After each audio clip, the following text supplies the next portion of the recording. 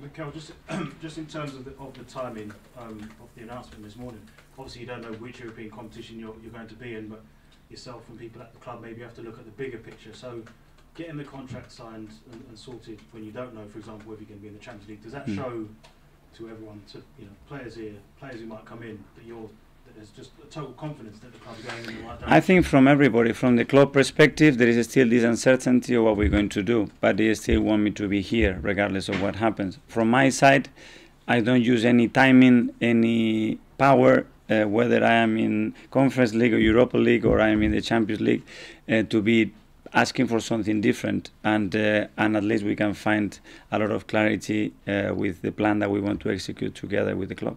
Can it just maybe have a galvanising effect ahead of these last few games as well? Maybe just send that message as well to the players about the strength of the group. And well, from my point of view, if I do it, is because I feel the right level of chemistry, trust, and belief from ownership, because I have the staff and the players that they are always behind us, and because we have some supporters that they have shown me once again their love and their support. So when you have all those ingredients, the decision then is very easy.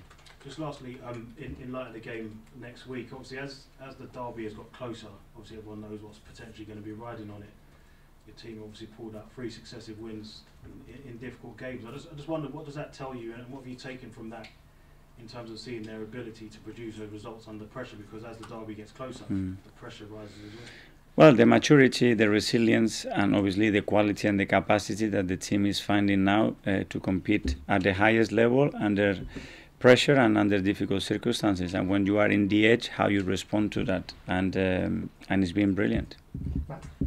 Mikel, it's a slightly personal question, but I hope you don't mind. It shows the philosophy of the club. Is your contract heavily incentivised, or is it a basic rate contract, or is basically your success tied in with the club's success?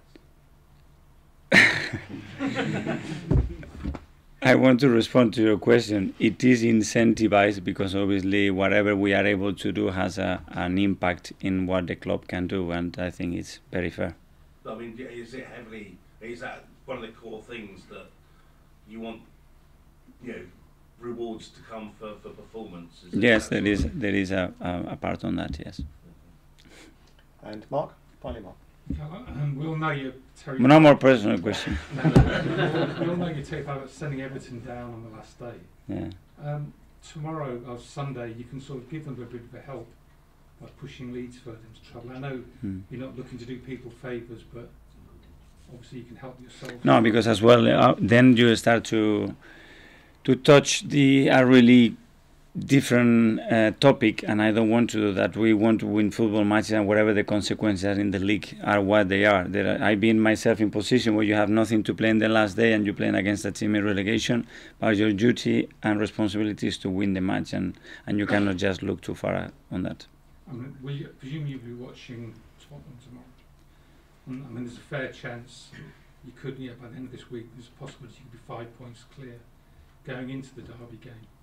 Is that something that the players are sort of thinking of, or can you not think about that? Obviously, when you get to the last few matches, not to start doing the maths, it's a difficult task. But my advice to them, and the one that I take normally, is not to do them, because you rarely get them right. So let's focus on what we have to do on Sunday.